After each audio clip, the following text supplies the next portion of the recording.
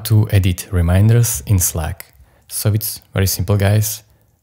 So let's say I will add reminder to this channel, which is tutorials in the making, and I will add take trash out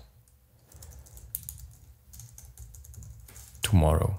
This reminder is now set, and just a disclaimer, guys, Slack still doesn't have option to edit reminders, but you can do that just by deleting. So you can click on delete.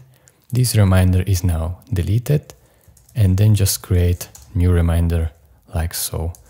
So tutorials in the making and take out trash next week. So this is the way to edit reminders. You just have to delete the previous one and then just set up a new one.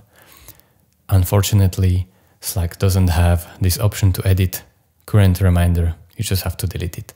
So if you know about any other option how to do this, please write me down in the comments. I would appreciate it. Thank you for watching. If this video was helpful to you, consider subscribing and liking this video. See you next time. Bye.